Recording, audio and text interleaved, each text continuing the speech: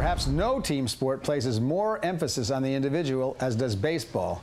And in the annals of baseball history, there may be no one more solitary than one Pete Rose. When Rose was playing, he was in a league of his own, atop the rankings for most career at-bats, games played, and base hits. And for the past 2 decades, since embroiled in a gambling scandal, he's also in a league of his own outside the sport. 20 years ago, this August, Rose was banned for life when allegations surfaced that the former Cincinnati Reds star bet on baseball games. Rose voluntarily agreed to be placed on a list of players who are permanently ineligible to participate in Major League Ball. There were charges Rose finally publicly admitted to 5 years later. But in our #1 story on the countdown, is baseball ready to issue a pardon and reinstate Pete Rose? Recent developments may suggest just that. Joining us now from Cooperstown, our man on the ground, who has a job that's a lot harder than I thought it was, and a very familiar face to all of you, Keith Olbermann. Thanks for taking the time from your vacation. What exactly happened this weekend that all of a sudden we're talking about Pete Rose being reinstated?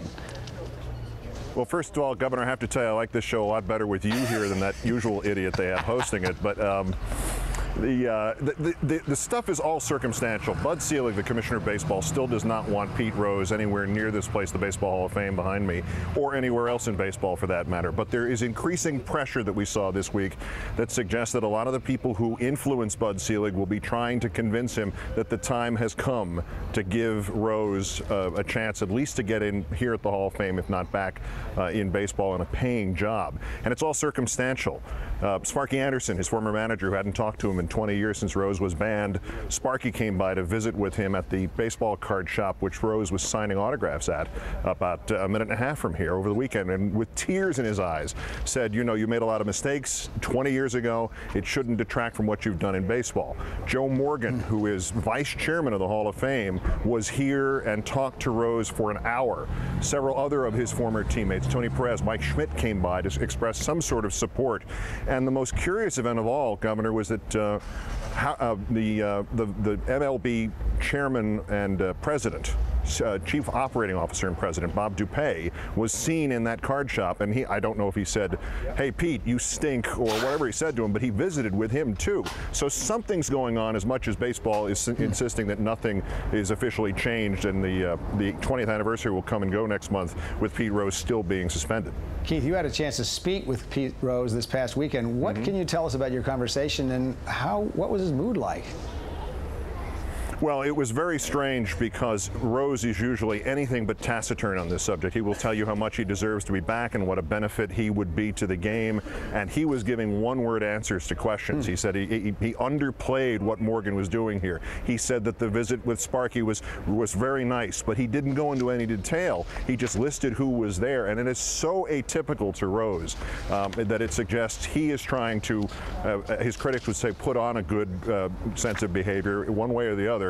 He's being quiet where usually he is as loud as they come. And just as a side story to this, if you can imagine such a thing, as we're talking about Pete Rose, not 20 minutes ago, Roger Clemens walked through this town because his son happens to be playing in a 12-year-olds tournament in a stadium here in Cooperstown. So you talk about, I don't know, the village of the damned, perhaps, over a course of a couple of days here. Rose, then Clemens in just a 4-day period.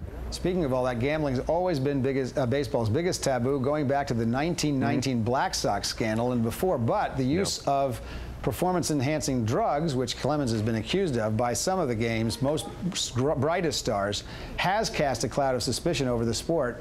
Is drug use in baseball becoming a bigger black eye for the sport than gambling's ever been? It's interesting because it's so much easier for fans to relate to negatively than the idea of gambling. Well, what's the difference if you bet on a game or you bet on your own team? It becomes something that needs explanation. I think the performance-enhancing drugs issue gets through to the fans pretty quickly and pretty directly. And the big problem with that, Howard, is that as we look ahead in the next 5-10 years here, there are going to be fewer and fewer automatic Hall of Famers. This was a great, wonderful weekend. Rickey Henderson, Jim Rice, automatic guys that people love, and you know, the lines were around the block for them, and there were applause and cheers and good feeling all around. Maybe not so for the next 5 years of new Hall of Fame eligibilities until Greg Maddux becomes eligible. Ironically, it may be that Pete Rose looks not less guilty for what he did, but less guilty in the context of what other players may have done with drugs. One of the things you wrote in your blog in about 30 seconds, which we have left, is that Hank Aaron is playing a major role in this because of his friendship with Bud Selig. You want to talk a little bit about that? Very simply, Bud Selig worships Hank Aaron. He's one of his best friends, and Hank Aaron said publicly the other day here, it's time, Pete should be in the Hall of Fame. Take that for what it's worth, Howard. Keith Olbermann, working even while he is on vacation. Enjoy the rest of your time off. That'll do it. Thank you, sir. Thanks for filling in. Thank you. It's harder than it looks.